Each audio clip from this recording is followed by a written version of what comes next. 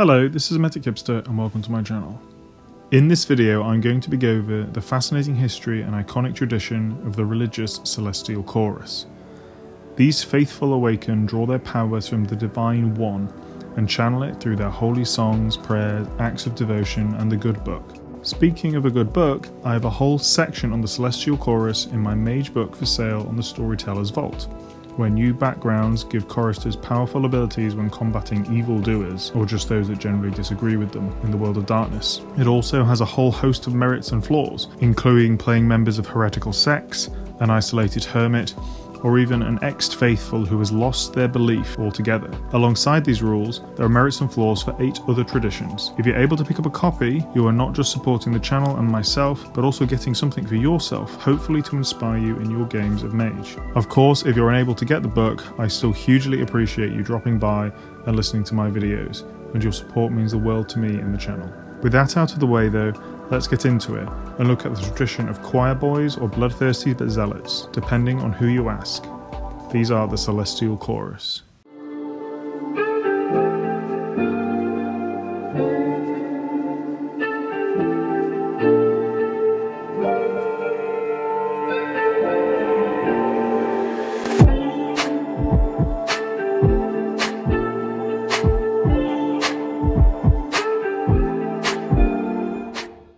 The group known in modern nights as the Celestial Chorus are essentially defined as a religious awakened group who believe that their power, and indeed all human agency and belief, comes from a being they define as the One. They are in modern nights a very broad church and draw their members from traditionally Abrahamic religions, with Islamic, Jewish and Christian mystics making up the core of the tradition.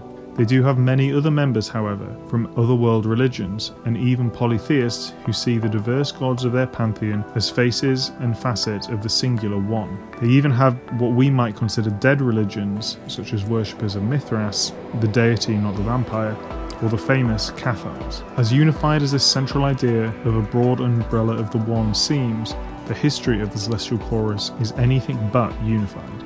As Christianized as the modern chorus seems, its roots go back much further than Christianity or even the Abrahamic religions. Like many awakened, they draw their origins and heritage from a mythical age, with heroes such as Gilgamesh and Enoch being among their number. This is where we get the theme of song originating, and the One representing a singular song of reality with all of creation in harmony with one another.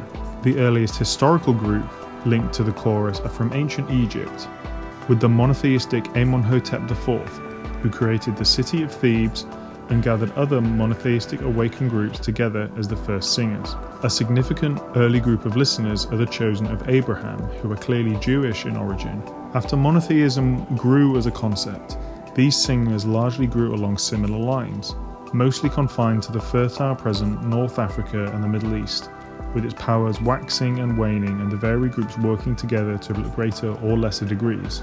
The next great leap forward for divinely inspired mages was the foundation of the messianic voices shortly after the birth of Christ, in the wake of the great explosion of faith that happened after this event.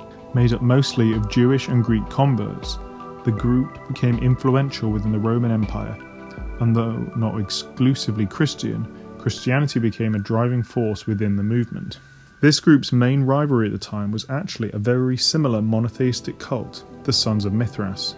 The rivalry culminated in the Battle of the Melvian Bridge, where Emperor Constantine's victory and sponsorship of Christianity saw Christianity's rise to dominance in the Roman Empire, causing the Sons of Mithras and Mithratic worship in general to have to go underground. This event also caused other non-Christian faiths within the chorus to become marginalized. This is really a point where divinity-based awakened move from being spiritualists, largely keeping their influence to spiritual or community matters, to becoming a powerful political force. It also expands monotheistic religion and the paradigm of the divine to many other cultures as the Roman Empire waxes and then wanes.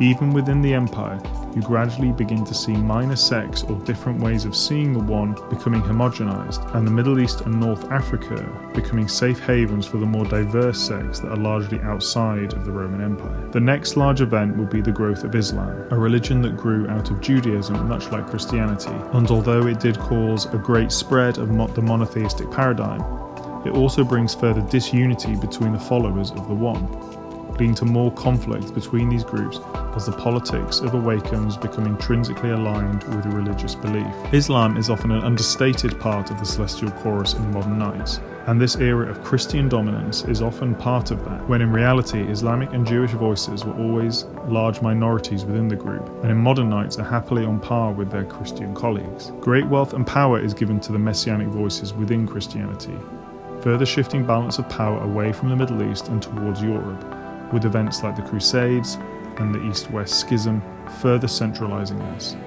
I won't go into the specifics of the events of this period, but suffice to say that Messianic voices found themselves ascendant, and as most awakened groups do when they find themselves in a position of unrivaled power, went around crushing their opponents, with battles between Messianic voices and the Al-Batan, Verbena and the Order of Hermes being easily as brutal as the modern Ascension war. The Messianic voices became largely victims of their own success. Their power base began to turn upon itself, leaving them vulnerable to outside attack when the Order of Reason started and then continued their extreme persecution of all non-centralized mindsets and the beliefs the Messianic voices had started. The Messianic voices members who saw the corruption and extremism within their own organization reformed in the Celestial Chorus around the time of the founding of the traditions, hoping to leave behind the more divisive politics that had characterized the organization for nearly 1,000 years. And they formed alliance with their old enemies, the Verbena, the Al-Batan and the Order of Hermes, as well as codifying that the group was now open to different beliefs and faiths, and all were welcome. One of the founding members of the tradition's great efforts to bring faith-based awakened back into their ranks and to support marginalized groups against their old allies in the Cabal of Pure Thought began to rebuild the trust in them. This new Celestial Chorus grew in strength from its diversity, and its non-Christian membership began to give it strength and a breath of fresh life. This, alongside new priorities, meant that instead of internal struggles over doctrine that were now put aside, and a renewed focus on combating the Order of Reason and Nephandic influences gave this group the ability to adapt and thrive well into the modern Knights. In the 21st century, the Celestial Chorus still have internal bickering over theological ideals and nuances, but in general it's become a literal broad church that has become more focused on the good in a moral sense than the wars that mar its bloody history. The paradigms of Celestial Chorus vary much more than you might expect, but often come down to faith, actions or knowledge, meaning that the universe, and particularly the One, grant you your miracles.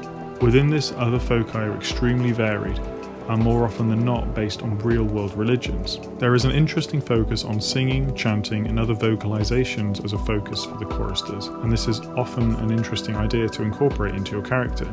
They hold the seat of Prime within the Council of Nine, and very few choristers would not have at least some skill in that sphere. Having great skill with Prime makes the choristers experts at interacting with the raw substance of magic, and many see Prime as a manifestation of the One. The Prime also makes them quite rightly particularly capable enemies of the less savoury denizens of the world of darkness. Imbuing your effects and weapons with Prime energy to cause ag damage makes this group particularly feared among the Garu, changeling spirits and especially vampires. The sphere of Prime also allows them to imbue magical effects into mundane objects and even people, allowing them to perform iconic effects like holy water, blessings and consecrations.